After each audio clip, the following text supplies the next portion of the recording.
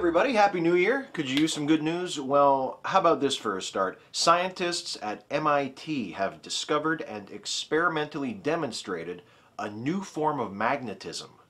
Prior to this discovery, there were two main types of magnetism known. The first, ferromagnetism, is the kind we're most familiar with in everyday life, the kind that makes refrigerator magnets work. The second type, anti-ferromagnetism, is something I'm not smart enough to explain. This new third state occurs in what scientists call a quantum spin liquid, or a QSL. A QSL is a solid, but with a magnetic state that is liquid, with the magnetic states of its constituent particles constantly changing.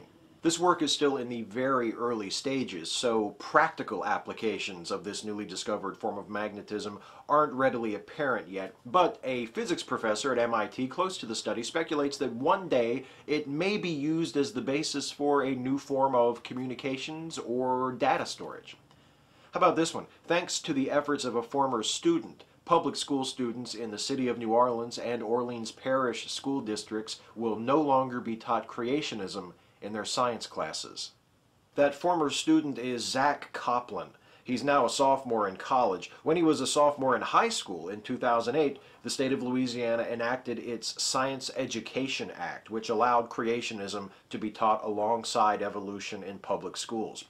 Zack eventually made repealing the law his senior project, and in 2011 convinced a state senator to introduce a bill to repeal the act. So far, the repeal bill has failed to pass the state senate, but Zack's efforts have encouraged the school districts of the city of New Orleans and, a week or so before Christmas, Orleans Parish to act on their own to ban the religion-based pseudoscience of creationism from their classrooms.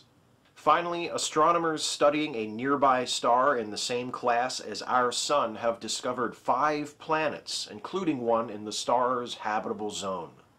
The star is Tau Ceti, which a few of you might recognize as the home system of the Traveler in Star Trek The Next Generation.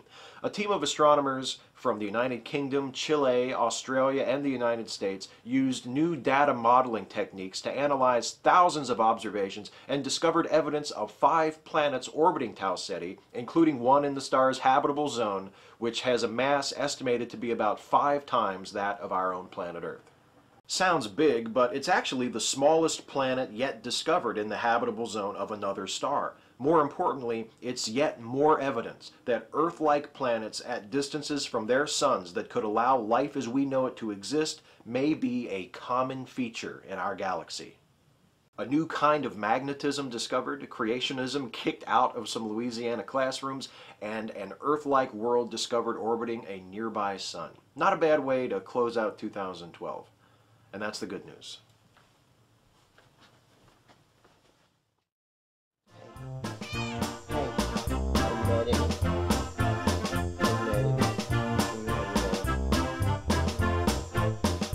Papa picked you up for the video.